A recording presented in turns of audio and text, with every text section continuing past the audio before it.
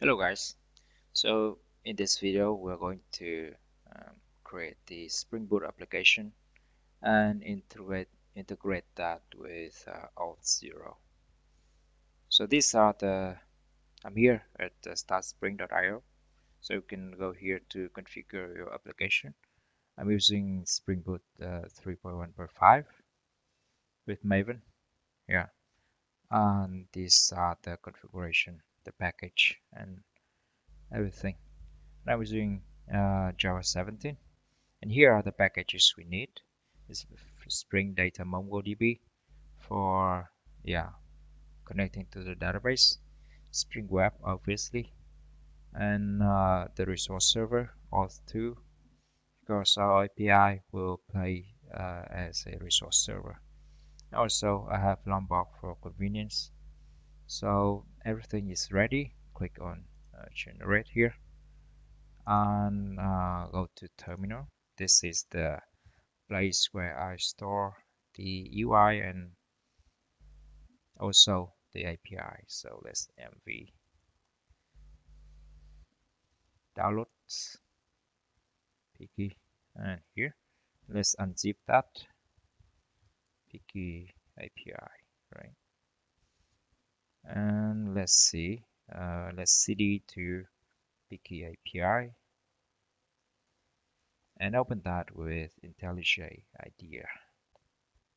So we have our application here. Let's configure the properties, application properties. I'm going to delete this because I prefer to have application.yaml because this is more concise in my opinion. So let's try. First of all, let's configure the port. So server port 1991. Yeah, this is the port I use. And also let's configure the Spring security. So first of all, go back to application in Auth0 and copy this domain. So this is the domain we need to configure the Spring security. So Spring security or two and a resource server, and you need to j.t and j.k. Yep. Wow. Obviously, this is the correct configuration. So this is the domain, and also this is the domain with adding well-known and this one. So this is some configuration with Auth0. Next, we are going to create the security filter chain to configure our path. So I want this application to have some public endpoints for future purposes, and other endpoints need to be authenticated to access. So let's create a new config package here. And next, create a security config class. So this is just the convention. You can name this class as anything as you like. And obviously this need to be annotated with configuration. And we enable web security. That's it. Not yet. So let's create a bean with return the security filter chain. So security filter chain, security filter chain, and yeah, throw exception. And here we need to have this HTTP security HTTP.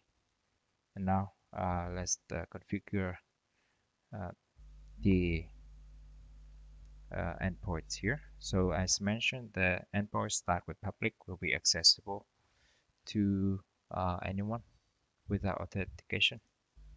So let's see HTTP. authorize the request, then this should have this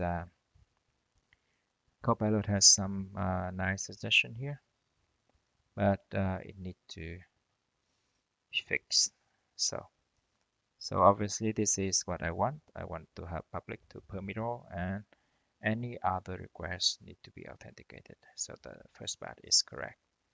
But the Auth0 resource server, we need to fix this.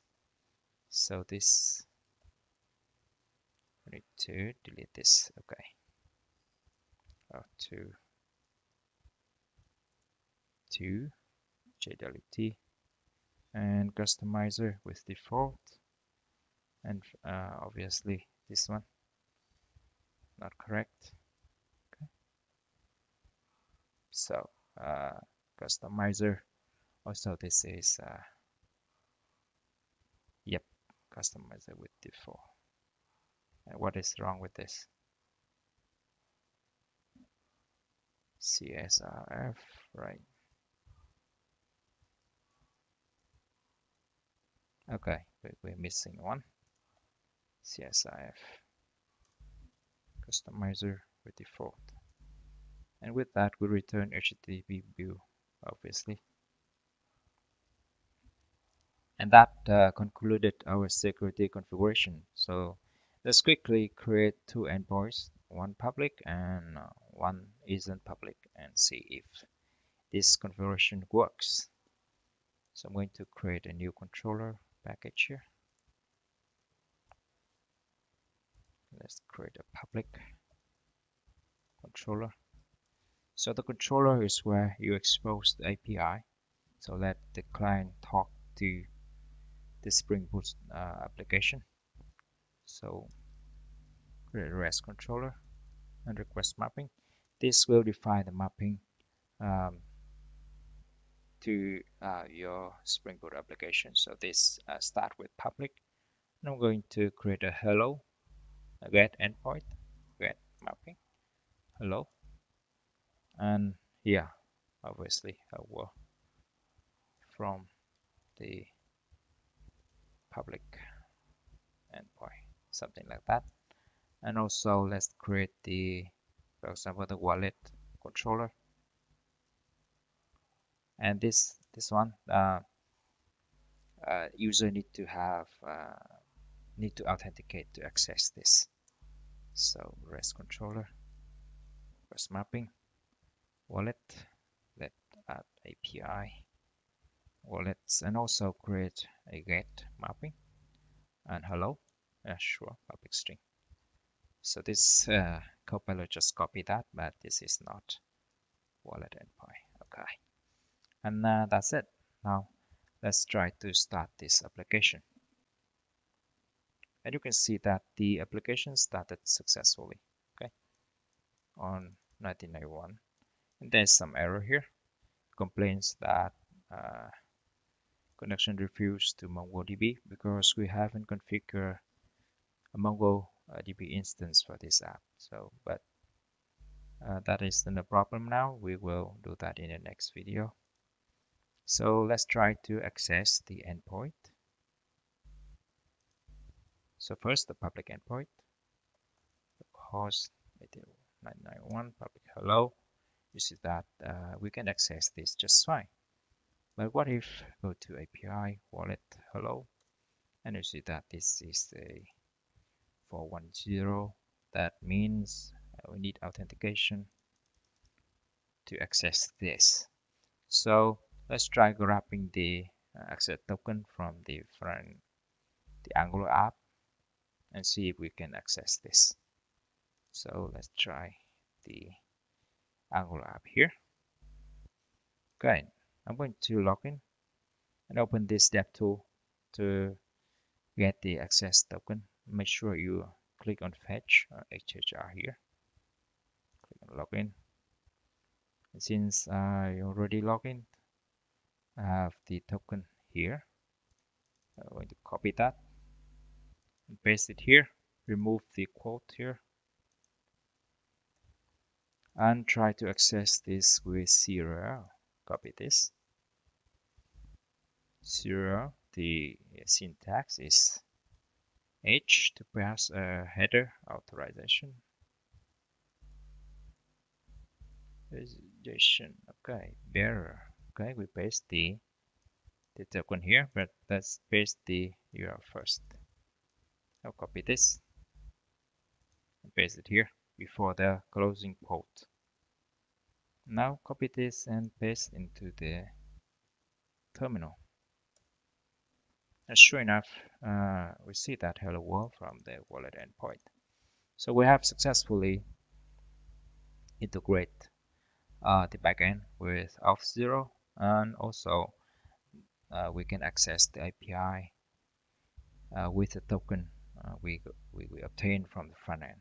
So the integration with Auth0 is done. In the next video, we're going to develop the API with Spring Boot.